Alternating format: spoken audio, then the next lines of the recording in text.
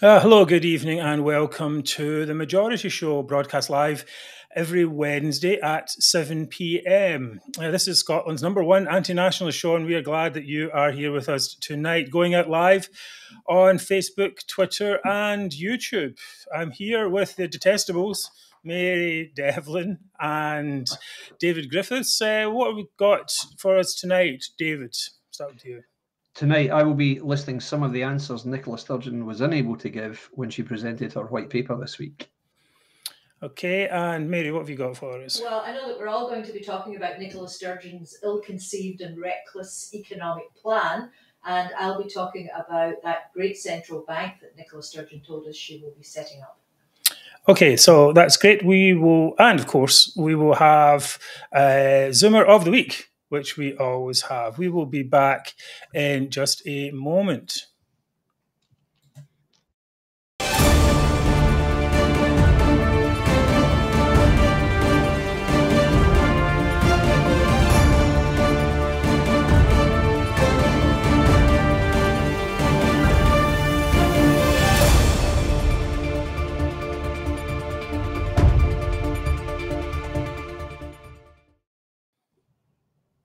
Right, welcome back to the Majority Show.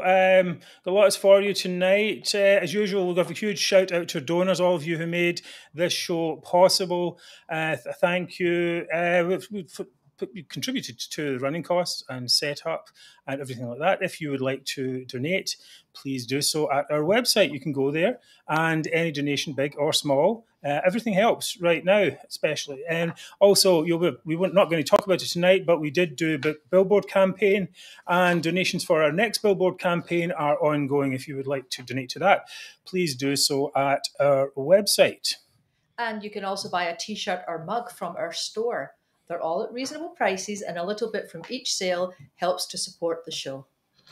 And of course, we would also like to thank our friends at UK Union Voice and at United Against Separation for supporting the show, letting us broadcast directly to their Facebook pages, from where I know many of you are watching right now. And if you can, please subscribe to the show on YouTube. If we get up to 1,000 followers, we can get more things happening. We're about 550, something like that at the moment. Every subscription helps. It just helps us get higher up on the YouTube algorithm, gets more exposure. It's one way you can help us right now. Indeed. And wherever you are, please like, share, comment, tell your friends, extend our reach at the click of a button. And as usual, I'll be managing all the comments as well as co-hosting tonight. So please try to keep your comments short, and I'll try to get as many of them up as I can. Thank you. Right. Okay, very good. Coming up, we're going to talk about Sturgeon's bin fire economic plan. So let's go get to that in a second.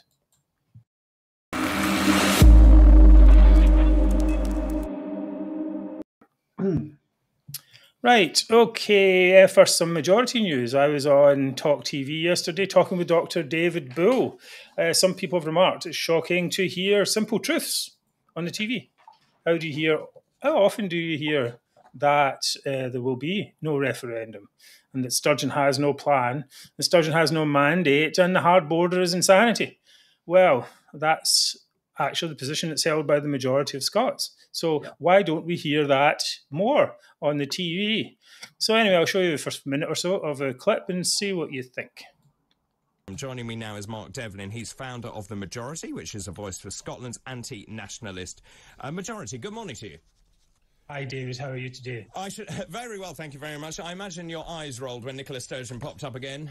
Oh, it's not just eye rolling. It's much more than that. I mean, it's just ongoing, what we call the never-endum. It's just constant talk about independence referendum that isn't going to happen, that is just taking up the whole media space in Scotland, and no one can talk about anything else. It's a big distraction, really, from the actual real problems that we have here. Many of them, in fact, most of them caused by Nicola Sturgeon's government itself. I mean, in many ways, you are right. She seems to forget that she is First Minister of a country that faces very serious problems. Certainly the cost of living. We know the drug problem in Scotland. We know about the poverty in Scotland. And I don't see her addressing any of these massive issues. She just talks about independence. Yeah, it's just a big, as I said, it's a big distraction. I mean, she wants to try and present her plan as being some kind of lifeboat that Scots can get into to escape from UK economic crisis. But in fact, all she's really offering is like a wheelie bin that's out in the middle of the ocean, that's on fire and surrounded by sharks. Normal Scots just are not really for this thing at all. I mean, everything that she's saying here, it's currency, EU, a hard border. She is just got no answers in any of these things at all. And right, well, there we go. Okay, so that was that. Sturgeon's offering a life raft to escape the UK financial woes. But in fact, it's a wheelie bin on fire in the middle of the ocean surrounded by sharks. Who wants to get in? So let's talk a little bit more about the bin, the fire, and the sharks tonight. We will be back in a second.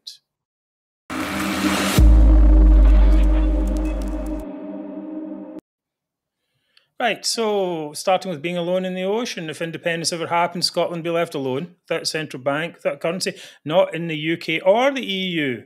I don't know if who this actually supposed to sound appealing to.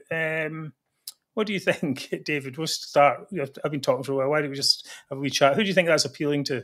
Well, it can only be appealing to people who, above all else, want nothing to do with England, stroke Westminster, stroke London, stroke the traditional way of government in this country. They are the only people this can possibly, appeal to, because there is nothing in any of the nonsense presented by Nicola Sturgeon the other day that constitutes a framework for a sound economic policy for a new nation state. I mean, it doesn't even come 1/100th of the way towards setting up anything that would be needed for that massive venture, that quite unprecedented venture, really, and breaking away from an established economy, one of the world's top 5 or 6 economies, and starting your own little thing at a time when there is war in Europe, genuinely, and at a time when we're just coming out of the most unprecedented pandemic that the world has seen in over a century, and at a time when oil prices and inflation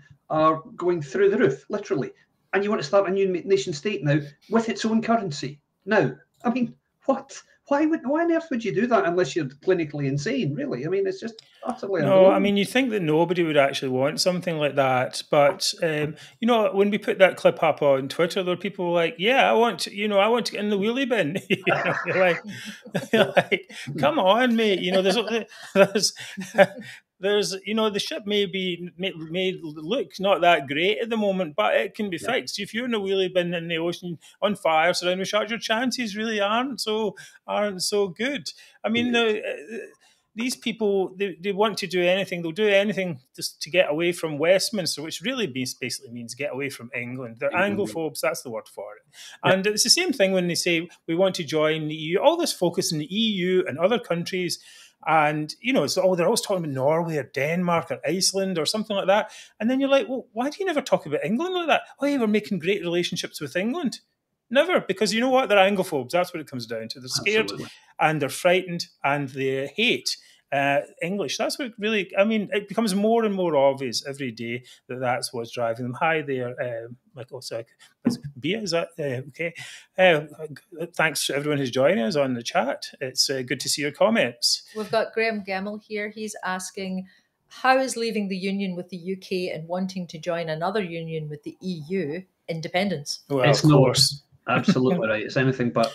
And we will be coming to that a little bit later in the show. I think, we talked a little bit about this last week. We had Nicola Sturgeon's comments about detesting Tories. Well, Tories, of course, include red Tories in that. And I mean, basically that includes anyone who's not a nationalist at all. And this idea that, you're either with us or against us, a sink or swim kind of, you do anything to get away from this, and it just seems more and more desperate all the time. It's going just more desperate, these desperate plans. And I think people aren't really going for that. Mary, go ahead. I was just about to say that I don't think people actually really understand how much pain would be involved. Yeah. I mean, I think it's only our side that have mentioned the word austerity, but they haven't really been painting a picture of just exactly what would be involved, once this independence actually happened. and the financial situation. I mean, just talking about the financial situation alone. Yeah, I mean, okay, so let's start off with, we'll talk about currency. So we're in a wheelie bin in the middle of the ocean. Turns out it's on fire. And why? Because we have no currency and there's no hope of one coming soon. Right. No. I mean, what is this? What's the plan? I mean, this is directly from Sturgeon. She says that we're going to use the pound for an indeterminate time, then transition to a Scottish pound, and then onto the euro. It's like... I mean, it's just a recipe for instability. And if the lesson of the past few weeks is, you know, the markets don't like any of this instability at all. Absolutely right. Imagine anybody trying to attract investment in Scotland now. One of the first things you learn when you're looking at the economic criteria for a business venture is what's the political stability like, or the political infrastructure, whatever. If you're saying that you've got Scotland has got it's part of the UK in terms of currency now, it's then going to move to an intermediary state when it's using sterlingisation. Then it's going to start its own currency, and then it's going to go to a fourth stage. So that's 4 different currency setups in the next, we don't know how long, because as we will come on to, we can't even get any kind of minimum or maximum time frame for any of this. So 4 separate currency circumstances for one country. Why on earth would you want that to happen? It's actually incredible that she can stand up there and say this, and all the journalists don't just start laughing. Yeah, I mean, quite. really. Yeah, they just go, "What is this?" You know, she's standing there saying. I mean, we'll get a clip in a second, but standing there saying this stuff, and it's like, well, you know. How is it even possible that people can think that take it seriously? Right, here's the thing about the timescales here, I think. Let me try and get Despite the centrality of rejoining the EU to your case for independence, you cannot give us a time frame. You can't say if it's 5 years, 10 years, 20 years. I hope it would be shorter than all of that. But if I was to stand here... Give us a number then. No, I'm not. For the reasons I've set out, There's a minimum number. It's not my... It's not my responsibility to write your headlines. That's probably not your responsibility. Well, it's actually her responsibility to do it. I'm putting facts in front of voters. I'm setting out a responsible process that which we would go through to meet that objective of Scotland back in the European Union. And remember, independence is the only route for Scotland back into the European Union. It's just, I mean, she's trying to claim, I know this is about EU, but it's the same thing with the currency as well. It's just, when is it going to happen? Oh, I don't know. Yeah. How long will it take? That should be the end of the discussion. The journalist should just walk out and say, well, you know, if you can't give us an answer, then why are we even here? You know, because she says that the headline, I'm not here to write your headlines, but actually the headlines are supposed to be written based on what she says. Right. So the headline is, she has no effing clue. That's really what they think the headline should be. So, you know, it's just... Go ahead. It's ludicrous. I mean, at least Tom Gordon, who was asking the question there, at least he came up with the connection between the fact that they see EU membership as fundamental to everything, every part of the plan for an economic, independent Scotland's economic future. But even with that, when he points out, well, of course, while you're in this state, we haven't got your currency, you can't join the EU. So how long do you think this is going to take?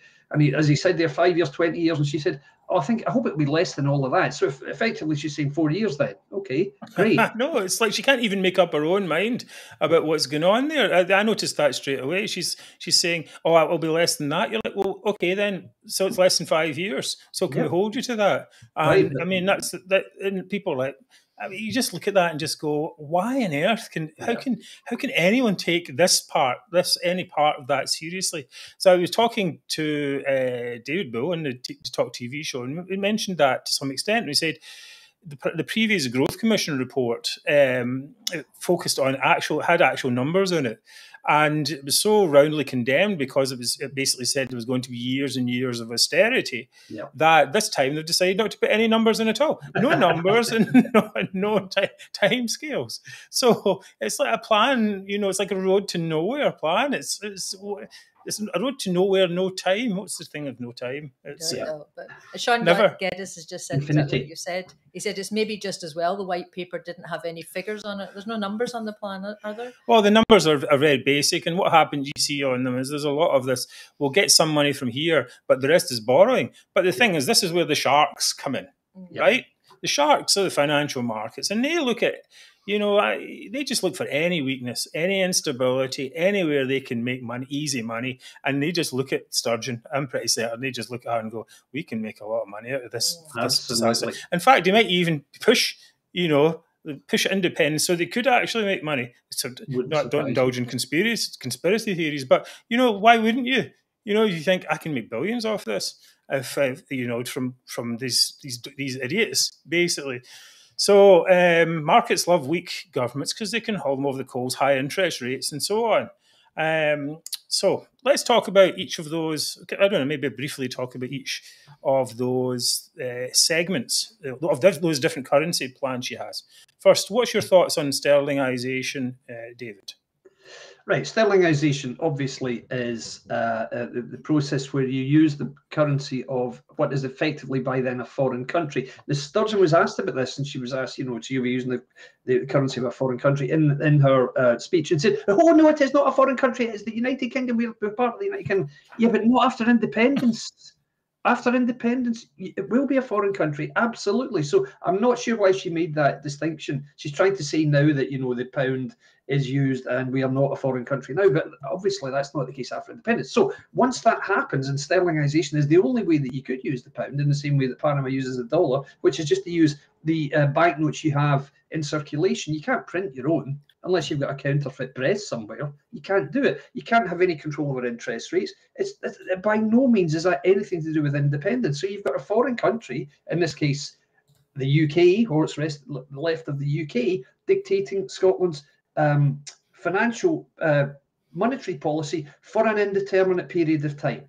The First Minister herself can't even give an indication how long it will be, other than she would like it to be for less than 5 years. So that's it. So the Scottish pound is going to come at the end of all that, apparently, once this central bank is set up. I mean, really, sterlingisation is just the last thing that any country would ever want, to have no control over interest rates, no control over the money supply, just using another country's currency. How can that possibly be in the interest of anybody? I just don't understand it at all, really. No, it seems really crazy. I mean, if the rest of the UK decides to up interest rates or lower them, whatever it is, it could completely conflict with any number of Scottish, Scottish government policies, and so that's not really any independence, and could cause, it would absolutely cause a disaster. Now, about the Scottish, we have the Scottish pound. Now, we're now going to bring in an expert on Scottish currency matters here. This is the lady, Emma Harper. Let's have a listen to what she has to say. When I was in Mexico, it's work. Oh, I should stop. Oh, don't stop, Emma, please. Oh, okay, Emma. Back again. Come on, Emma. Why is she not in Mexico? It's workable. Plastic translates anywhere where you are. So, and actually, oh, she's disappeared. There's been people that have been given more money for Scottish pounds when they're exchanging it at the moment. Oh. So our Scottish pound has the propensity to be worth more. Really strong. Oh yeah, we are strong. Sorry about that quality in that clip there. I don't know what happened there. But yes, I mean, that's it. Of course, because it's plastic that can be issued anywhere, the Scottish pound has the propensity, big word there, to be really, really strong. Be really, really strong. Well, according to Emma, the Scottish pound is worth more than the English pound, so aren't we lucky guys? That must be because they've got such lovely, pretty pictures on the Scottish version of the UK sterling banknotes. I mean, the fact that that's an elected representative in Parliament saying that Scottish pounds get more money than English pounds right now, my God, honestly. Mind you, it's no more than David Linden. David Linden, who's an MP, he appeared in an Andrew Neil show saying, oh yes, we'd be able to print the pound after independence, even during sterlingisation. It's our pound as well, Andrew. I still can't believe Andrew Neil didn't pick him up in that. Yeah, you can print it if you've got a nice photocopier somewhere. You can print it that way, but there's no way you can print the currency of a foreign country. Good luck trying that one, Mr. Linden, honestly. You can print it on your printer at home. I mean, absolutely. Maybe that's what he's talking about. Yep. Honestly, who knows what these people... But, I mean, and when you actually look at the polling, and there is some polling out there about who wants a Scottish pound, it's like, I think 13% of people, Scots, want the pound. And, I mean, that's almost at conspiracy level numbers. So there's no appetite for a Scottish pound whatsoever. Everyone knows that a Scottish pound would be like a tennis ball floating on the ocean. Not tennis ball, a ping pong ball floating in the ocean. Is it in the wheelie bin that's on fire? Well, it could be. I'm trying to work this metaphor as much as I can today, and you all suffer because of it. Okay, finally, we got no. We have to clear this clip first of all. Okay, now here is another expert in Scottish currency, and we all love this one. This is the one of the classics. It's a guy called Kevin Bridges. An independent Scotland will not be allowed to enter. Oh, why are these not playing properly? I think it might be me causing the problem, Mark. Actually. Why is that? If I move my mouse over here, right, go. Right, we'll try. I don't know what's going on. Okay, let me pause it and see. What's going on. An independent Scotland will not be allowed to enter. No, it's not working. It's not me. Oh, that's a classic clip there. Now, okay, well, let's rather than try and play it, we will redirect you all to having a look at Kevin Bridges' thoughts on currency, where he talks about the new Scottish currency, the smackaroonie. Indeed. Which, of course, is, 200 billion smackaroonie sounds a lot better. Having a deficit of 200 billion smackaroonie sounds a lot better than having a deficit of 200 billion pounds, which is his point. But all jesting aside, have a good look at that one. Anyway, okay, let's move on to the. Why don't we give everyone that for homework for next week? They have to watch Bridges' clip on Scottish currency. It is very good. The whole thing. Just look up Kevin Bridges' Scottish independence. Sorry, it's not playing. I don't know why that is. I like Rita's mentioned comment here. Good, he's a... No, but anyway, it's quite right, Rita. Yeah, absolutely. Okay, well, I don't get to see the comments going by, so hopefully that's a good one. All right, so moving on, we have... okay, right. All right, so thirdly, the euro. Yeah. Okay, let's use the euro. Now, nobody knows what's going to happen with the euro in 15 years or 20 years, probably more like 25 years by the time Scotland gets into the European Union. The euro might not even exist. What do you think of that, David? Every chance. I mean, we know that the euro is weaker than it's ever been. You get a lot of talk right now, mainly from Labour and the SNP politicians saying, isn't it terrible the Westminster government have forced up interest rates? Well, actually, guys, I think mortgage rates, I should say. I think you'll find that the strength of the dollar, because of the artificially high level at which the dollar has been pegged, is more or less responsible for the turmoil in the financial markets. Now, what people may not realise is that the euro is at an all-time low against the dollar. It's gone below parity against the dollar, whereas only a short while ago it was like €1.15 or whatever. So it's ludicrous. You're talking here about stuff that people just don't understand. And so you're saying here the euro, which is held up as being the example of the ideal currency for people, members of the European Union, to aspire to. And Scotland is just saying, well, we might not. I don't know, really. I mean, we're going to have our own currency first. Come on, guys, seriously? So it's just, it's hard to take any of this seriously, Mark. That's the problem, because they're talking at such a preliminary level, such a level of no knowledge. Oh, come on, David. They've only had 88 years to get it right. True, yeah. Come on. True. Really? Give them a chance.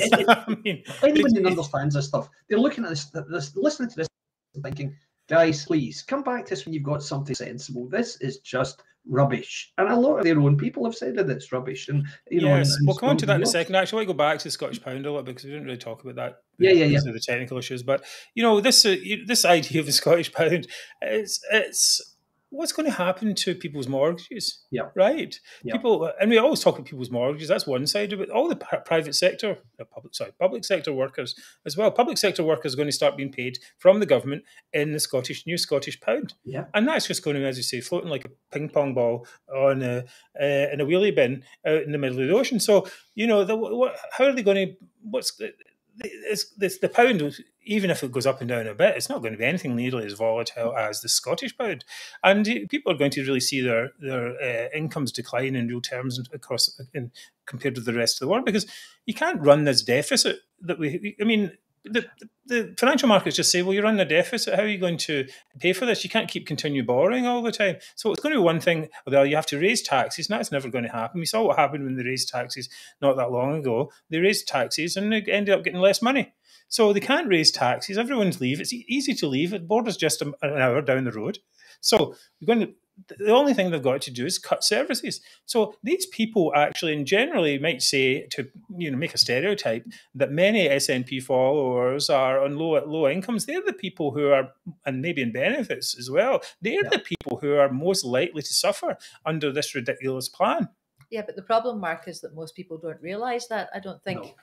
They still think that even if we're running a huge deficit, that they can still get their free prescriptions and they can still get their free bus travel and they can get their baby boxes. And they don't understand that if this independence actually happens, that they're going to lose all of those things. Well, they're going to lose a lot more than just the baby boxes and stuff like that. They're going to lose, first of all, you get 13 billion a year. And then if there's any global pandemic or anything happens like that, well, who's going to be the lender of last resort? Well, of course, that's going to be China or Russia.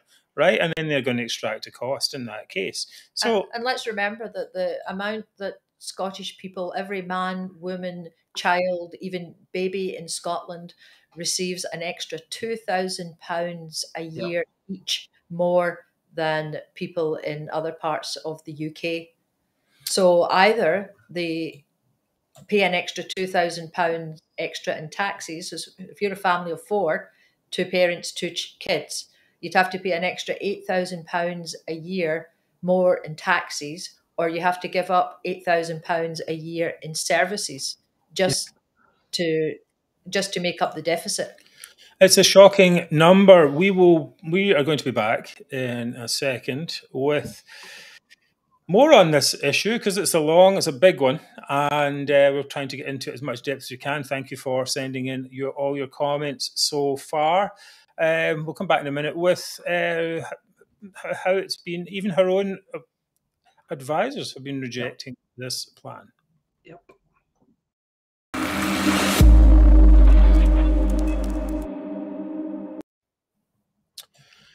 Right. Okay. So our own economic advisors are like, "Oh my God, what the hell are you talking about?"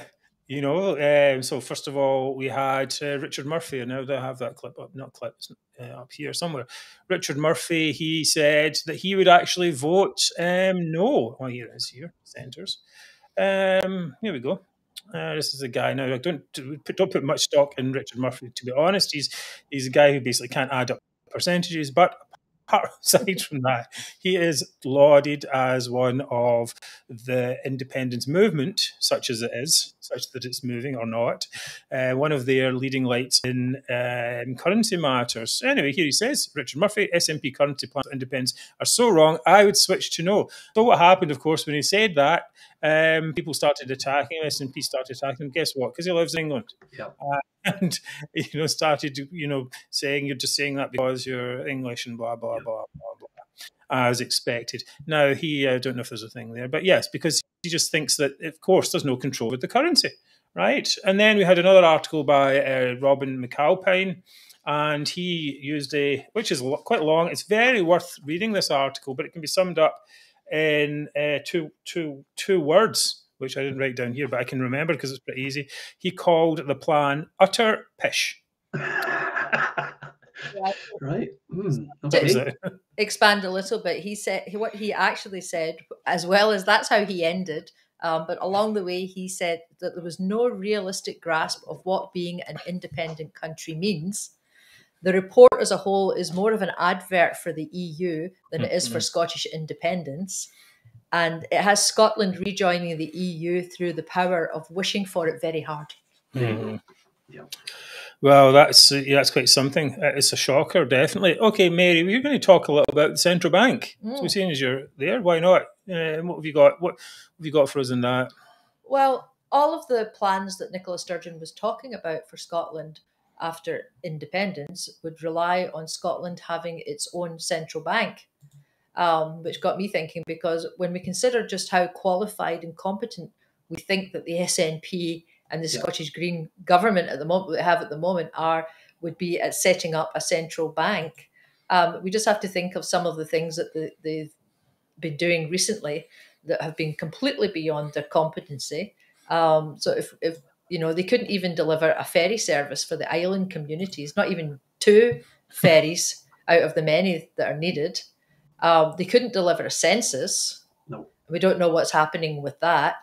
They have already created a failing investment bank that's not doing very well. They're not lending out the money they're supposed to.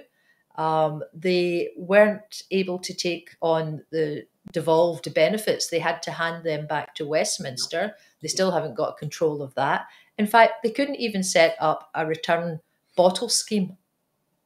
So how on earth do they think that they can actually set up a central bank? I mean, this is way, way, way beyond their competence. Yep. Well, I mean, no, come on, Mary, be fair. Kate Forbes has 2 years' experience as an accountant, a trainee accountant in a bank. So, I mean, there's no doubt that she can handle a 32 billion budget, plus actually more than that, 60 billion, whatever it is, budget, you know, on their own without any problems whatsoever. I mean, you look at the problems that the UK is having right now in the international markets. Its central bank is having trouble. Central banks all over the world are having an incredible trouble. And these are places, you know, Japan, the United States. These are proper countries that have huge resources, huge populations, huge wealth generation.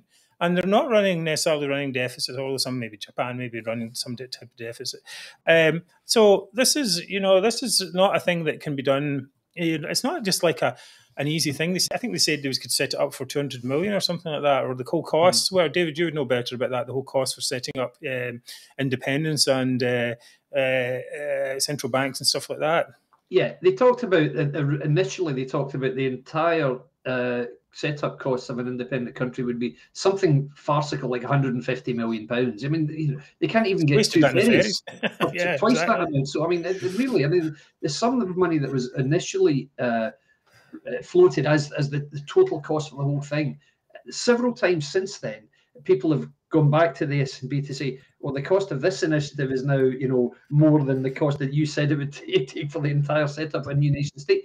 They have no idea. They're not even trying. They're not even guessing. They're just saying, oh, it'll be something. We don't know. But we'll set it all out and we'll tell you, but not right now, but soon, you know. So they've got no more answers now than they had 8 years ago. It's just, we're watching some people who are just going through an utter sham of there's no way they can mean this. If they do, then they've got serious problems, because there's no answers in anything that they've said so far, none at all. So, and I mean, where they do it, put some money in or some figures in, it seems to be big contradictions. They say, well, we're going to use the oil money to fund the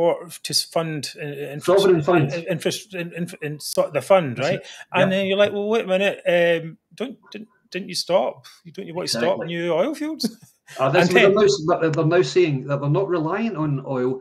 Oil income now is a windfall, apparently. It's not income, it's a windfall. Well, and then, okay, even if it is a windfall, then you're going to say, well, it's only a windfall only happens every so often. At the moment, oil prices are high. They were a disaster in the past 5 years. Yeah. So, you know, you can't build a stable economy based on that. And so when you actually deep dig into the document, you find that most of it is funded by borrowing, actually. If we can't raise money, we'll borrow. And then you're just like, well, who's going to give you the money? And then it's like, and at what rate? And what are the terms? Absolutely. And you say, well, this is...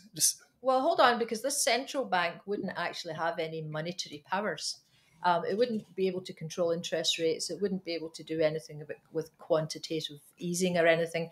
The only function it would have would be to raise capital from the commercial banks in Scotland to enable future bailouts. So basically, lender of last resort. Well, they're not lender. That means the banks are their own lender of last resort. Yeah. That's exactly right. Yeah. So Scotland as a country would have no lender of last resort under the SNP plans. Only its banks would have.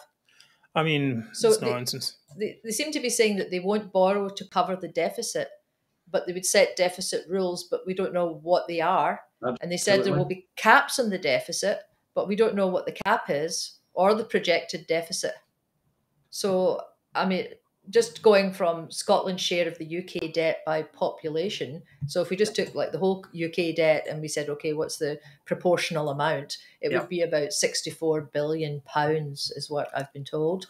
Mm-hmm. And then our annual deficit which was about £15 billion a year before COVID. But it's now, last year was about £24 billion, or about 12% of GDP. Right. I mean, we talked about that. I don't know if that's in this section here, but the next section about the euro, but excuse me. But, you know, to get to be in the euro, you need to have a deficit of 3%, right? That's right. And have for an extended period as well, I believe. And the EU, or the eurozone. That's right. The eurozone. Right, to get in there, and they're talking there a deficit of 12%. That means the cuts into public spending have to be 9%, right? So how is that even possible? If the Tories come up with that, you know, they'd be like, you know, you're the most evil people on the planet, and quite rightly so, because that's not the way things work. You know, then that you can do moderate. You can, even if moderate cuts before were called austerity, this would be a kind of mega austerity, not backed by anything at all. I want to just put a wee aside here that if you do want to have a look at something that is a really good review of Scotland's currency plans, I suggest you have a look at this video here by Ronald McDonald, who is an expert, professor. And I don't have any sound on it here, but it's really worth it. It's about 10 minutes long. It goes through all the issues very clearly. It's an excellent thing done by Our Scottish Future. And I really think you should all have a good look at that. It gives you a good idea. In a second, we will be moving on. Oh, wait a minute. Yes, we'll be moving on. Well, I just wanted to kind of sum up on the central bank. So basically, we wouldn't know what our monetary policy would be. So we don't know if we're going to be trying to maintain services at current levels and then borrow to fill the deficit. But she said we wouldn't be borrowing to fill the deficit. Or are we going to cut services to match the tax receipts? Or are we going to increase taxes to close the deficit? Can't increase the taxes. Can't increase the taxes. If we're not going to borrow to the deficit, then the only thing we can do then is cut services. Absolutely. Well, I suppose they could, do what Ireland did, lower taxes and become a tax haven, pretty much. I mean, that's a possibility. Scrap corporation tax, which is what they keep slagging off the Tories for doing, exactly.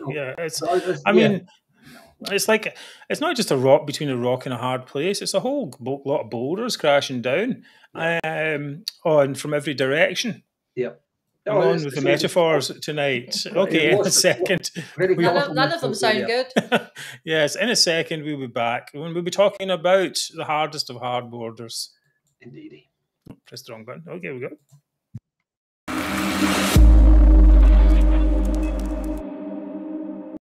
Right, okay, so I think this is the last part we'll be talking about with this one. Is that right? Yes. Okay, I think good discussion so far. Let's talk about this hard border. For the first time, they admitted there'll be customs checks. I can't even say it without laughing. It's just so ludicrous that there are going to be custom checks on the M74 and the A1, two main roads into Scotland. I mean, have you seen how much traffic's on those roads? Yep. But what about the other ones? There's, I think there's how many? Well, there are 25 other roads that cross the border. Right. And when she was asked, she said she would. I think basically she said she would think about it later. But, we're talking about the road. Obviously, that's how most probably good travel. But we haven't even talked about the sea or the trains or flights. No. Oh yes. Will you need a passport check if you get on a train in Edinburgh going to Newcastle? Exactly. We have a passport. I mean, are these customs people going to be at every train station? Are they? Right. Will you need a passport when you get on a flight from Glasgow to London? Well, we were down not that long ago in the borders, and we were over backwards and forwards a few times on the bridge. Just a wee single track road, I think. Where was that place? I can't remember exactly where it was. It was very pleasant. And you just walk across, but they're going to have some border check put on there, and then they're going to have barbed wire across the thing because, you see the problems that they have in the channel migrant crossings right now. And people come in a boat and they're prepared to risk their life to get across the water there in all types of conditions. And then Sturgeon says to them, well, actually, what you can do is you can come to Scotland, and then, because it's part of the EU, free travel, right, area, and then you just walk across the border because there's 20, out of those 26, there's only 24 of them are unmanned. You just walk across. Now, the first things that the English would do is put up a giant wall in that case. And we have this ridiculous situation where, I've noticed this, the way they've been presenting this. I don't have it in the notes here, but where they're saying it's England's fault for putting up a border because of Brexit. Yeah. You're like, wait a minute, that's blaming the victim. You're the ones putting the border up. You're the ones to blame for it. It's not the UK's fault, right? That you're deciding to put up to go off and join the EU. It's your fault. And that's where if a border happens, it's because of you. It's not because England chose to go to Brexit. What a ridiculous argument. Well, this is exactly right, because what they're framing this in the way that Scotland is being dragged out of the EU against its will. What's really happening here is, let's remember, Scotland was offered the choice. Do you want to remain in the UK? Yes, we do. Great, so that's settled.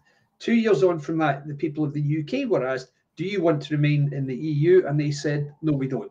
Okay, that's what happened. Those are the two votes. The SNP can't accept the result of either of these. So in their twisted, skewed logic, they're saying, oh no, what really happened is that you lied to us. So that's why we voted to stay in. And then as soon as we tried to stay in the EU, like you promised us, then we couldn't. So you dragged us out, therefore it's all your fault. That's yeah. And it wasn't even an issue for people in the first referendum. The polling afterwards basically said it's like less than 5%, between 5 and 10% of people thought that Europe would be an issue, and it was a factor in their voting. It wasn't an issue. It's been made up afterwards. But this kind of idea of blaming England, right? Because it would be England at the left. Blaming England for putting up a border because they decide to leave is absolutely outrageous, I think. And I mean, they would, because why? How could they stop immigration? They would have to. Exactly. And I'll tell you, the EU isn't going to allow 25 crossing points between an EU nation and a non-EU nation. Unmanned. They're not going to allow that, not a chance. England certainly would, because let's be honest, we know what would happen in the event that Scotland became independent. And let's say Scotland did become independent and had to sign up to Schengen, so you've got limitless, borderless travel all across all of the 27 or 28 states it would be by then. And they proposed to do that without a border with England. What do you think those people who come to Scotland are going to do? You think they're going to want to stay in Echo-Fechin? Not a chance. They're going to go to London. That's the whole point. Well, guys, I think you haven't considered, is that we're actually going to be the people who are going to be in the dinghies trying to get into England. Okay. Well, is that a wheelie bin or a dinghy? Well, I'm not going on the wheelie bin and fire. Right. I think I'll start saving for a dinghy now, because I think we're going to need it. Well, that's if you're allowed to leave. We'll be landing on the beaches down in Newcastle or somewhere. I mean, how can anyone possibly think this is a credible thing? I mean, to try to say, there'll be some type of technology solution or whatever. She was asked about that today. She said, "Okay, on Monday, tell us a little bit more about the technology. What kind of technology are you thinking about?" And she's, well, Norway uses technology, and so don't worry, there'll be more detail in time. Don't worry, but in any case, there'll be more detail on what the Brexit, and that's all she can do. She's always going to come back to the fact that, England are doing it worse, or England did it worse than we did. Well, this is the thing. I see this incredible grievance being built up here, and it's very unfair. I think this is somehow that it's England's fault because they chose Brexit. No, that's not. The UK chose, as you said, we chose, to leave the EU, and it's not putting up a new border. Isn't their fault? That's it. That's your fault if you want to do that. And this just idea is that. They're really right. That's even Sturgeon said it as well, and you're just like, it's Brexit's fault that we're putting up a border. It's it's nonsense or no, it's crazy. Okay, so we're at so then we talk about the border communities. Imagine, as I said, we were down there not that long ago. We were near Berwick upon Tweed. Yeah, near Berwick upon Tweed, and people are going over one side to the other all the time. It's intermingling. Our communities have intermingled for hundreds of years. That border that used to be there was moved many, many times. Through wars and so on. And one of the big advantages of the UK was that the border disappeared. Yeah. They talk about being part of a single trade area, and then they're like, but then they want to cut off with their biggest neighbour who they trade with the most. It's pure Anglophobia. There's nothing. There can't be any more description of it than that. It's just simply, we don't like the English. We'd rather be with the EU. Now, that I think that only works for a hardcore of nutters. And they've been able to push this grievance and build it up and build it up. And Nicola Sturgeon is particularly responsible for this. She should have healed the country after 2014, but she didn't. And she's, you know, this level is just really, it's really shocking, I think, that she's been allowed to build this hideous level of Anglophobia up.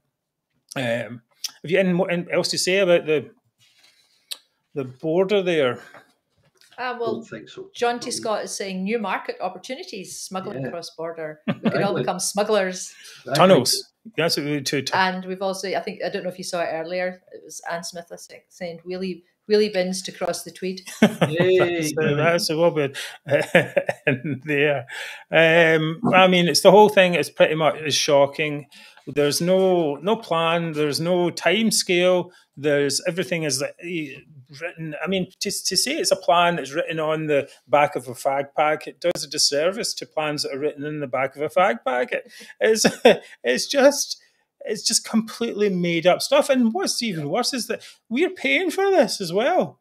We're paying for it, you know, for civil servants to do this drivel, right? This drivel, and you know, and it's exasperating. I mean, I said that too on the show. It's like, it's exasperating because we've got real problems to deal with. We've got real things, and they're often a fantasy. They've got this fantasy of, you know, Scotland, but at least Brigadoon was entertaining, and it was, you know, it was competent, and people could actually dance and they could do stuff, and we were thrilled with it. This is just, it's turgid, it's desperate. Grim. It's grim. It really is. It's a complete disaster. And the people who are pushing this for should be ashamed of themselves. And I don't mean just Nicola Sturgeon herself. I mean the media. They should, and you can see it a little bit, where they are actually questioning it a bit more. The questioning was actually pretty good on that press conference. But really, they should... It needs to get up a level, really, to the pure ridicule level. The Empress has no clothes. It's time to expose that this is a dead-end project and a dead-end ideology as well. We had this increase in grievance. It's not good for anyone. It's not a way to do politics, is to say those people over there are bad and we're better. It's just not. No. It's depressing, I think, to some extent. Indeed. Okay. Go ahead, Mary. I was going to say, I think we've run on quite long in that, and maybe we have to leave David's big lie till next week. Yes, David. we're going to leave that anyway. So what we're going to do is we're going to jump straight on to the highlight of the week. It is the incredible, the amazing Zoomer of the week.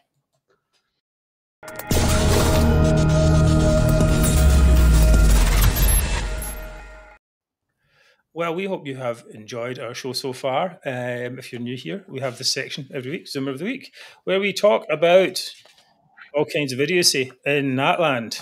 And there's plenty of it. But unfortunately, today's mine, I'm going to start with mine today, and it's quite appalling, actually. And I talked a little bit about this, how this grievance is increasing. And today I saw this image here that this lady called Yvonne Gilmer posted here. It's a picture of basically Scotland being raped by the United Kingdom. And above it says, hashtag Scottish Independence 2023. Now, we all know that Scottish Independence 2023 is not going to happen. But what is the story behind this type of imagery? Yeah. Why does anyone think that this is appropriate in any level, that this type of thing is a way to make a winning argument, or even a way to make any kind of argument at all? And it's just to me, it's part of an increasing hateful rhetoric over the past few weeks, and much of it promoted by Nicola Sturgeon herself. We all saw her say that she detested Tories, red Tories, whatever Tories there are, anyone who's not a nationalist. And when national leaders say that type of thing, they have a responsibility. They should have a responsibility not to say those things, because when they do say those things, that people act on it. They think it's okay to put these type of images around. And I think misleading her followers that there's going to be a referendum, keeping that hope going, which was all that this thing was about, this press conference was all about. It's just, there's still hope. There's hope, right? That's what she's selling. She's selling this hope in the face of actual reality. And but a certain point, her followers are going to say, you know, and she's got saying that hope, it's hope plus hate. That's all she's kind of got, these two emotions kind of going together. So at a certain point, her followers are going to say, well, you know, we're being denied. We're not getting what we want, and it's Westminster's fault, these dreaded, hated Tories. And it's just part of all this kind of dehumanising language. There was another post the other day, here we go, this AOUB, all under one banner, basically says, if you stand against Scottish independence, you stand against the best interests of the people of Scotland. Well, that's a lie for a start. If you work against, then you're working against humanity. Working against humanity. It's the same type of language that the Nazis used against the Jews, that any group has always used to dehumanize others. You're not human. You're not. You're a bad person. You're a rapist. You're a murderer. You're a colonist. You're something just bad, and that will inevitably lead to, I think, to some people take it into their own hands. Here's this guy here, Indiquint. He says, when we are denied a peaceful vote, we have a mandate for. No, you don't. Then it's a very sensible question. When democracy is denied, violence always follows. That is axiomatic. So what they do is they say, you're a denier, a democracy denier. You know, you're a colonist, rapist, and so on. And then, of course, you deserve violence.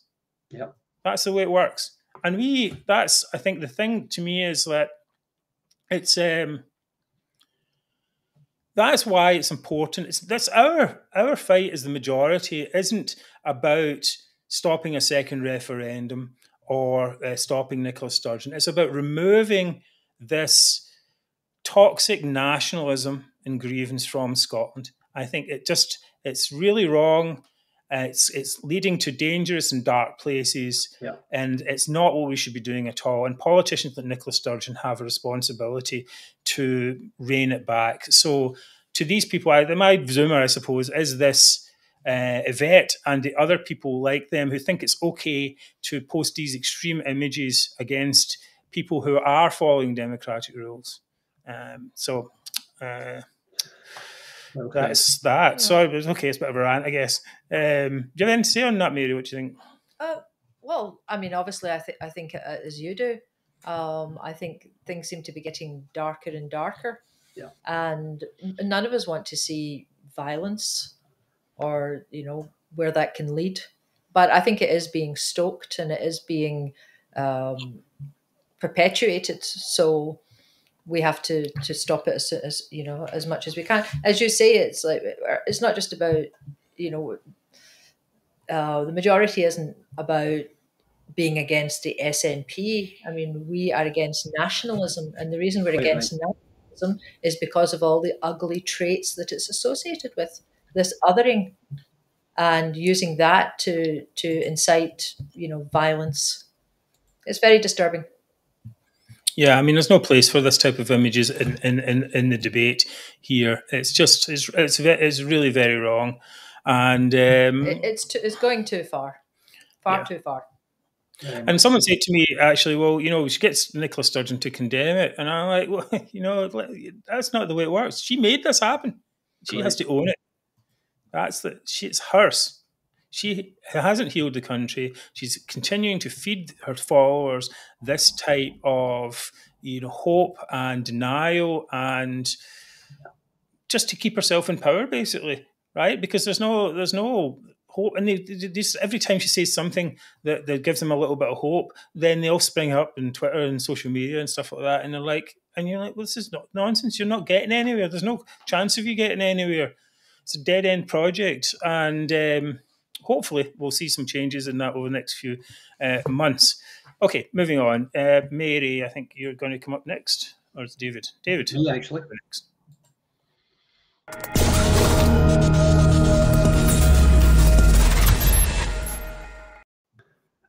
Okay. So my Zoomer of the Week this week is Ian Blackford. Today in Prime Minister's Questions, Blackford, the man with the skin of a rhino and the waistline to match, asked Liz Truss about state pensions. He seemed very angry with Liz Truss, and he seemed to be implying that she wasn't going to follow through with her promise on state pensions. So the Prime Minister reaffirmed her commitment to the pension triple lock, which ensures pensions will rise in line with inflation. Blackford appeared not to hear this answer, and he went ahead with a scripted question in which he said the Prime Minister had thrown 12 million pensioners under the Tory bus. That was his answer. Everybody in the front bench was absolutely aghast at this. They looked at each other as if to say, did I just hear that right? He blundered on, saying it's no wonder the Prime Minister had such poor ratings with an answer like that. But the answer she had given was, yes, we are going to do it. And she literally, face was like, did you just hear what that guy said? So Blackford's incompetence just brought a lot of much-needed hilarity to the government front benches. But they literally were laughing to a man at his mistake, which he didn't even seem to notice having made. So it just confirmed the long-held suspicion that Blackford just has his two scripted questions, as Sturgeon often does. He'll ask the first one, get an answer, wouldn't even listen. Tell, I knew you were going to say that, although the woman said the absolute opposite of what he was expecting. So on the basis that he's unable even to think for the space of one sentence on his feet, my Zoomer of the Week this week, not for the first time, is Ian Blackford.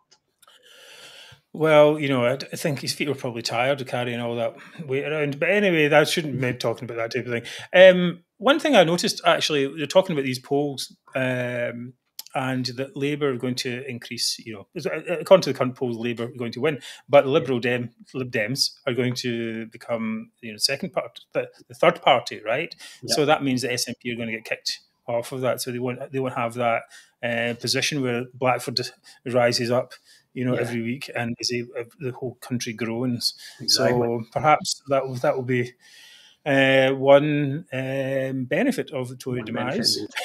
Sorry, you were talking about pensions. I didn't bring it up earlier. Was anything mentioned about pensions in Nicola Sturgeon's economic plan?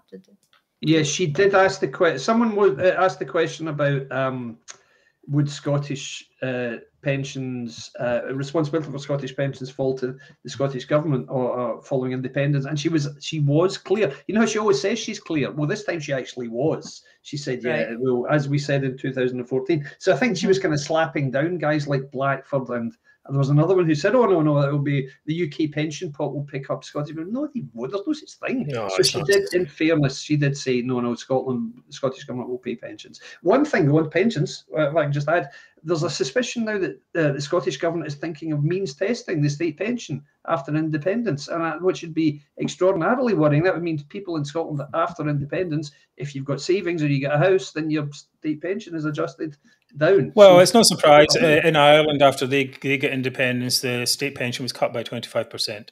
So it's inevitable. That would happen. Moving on, we're going to do Mary Zoomer. Mary.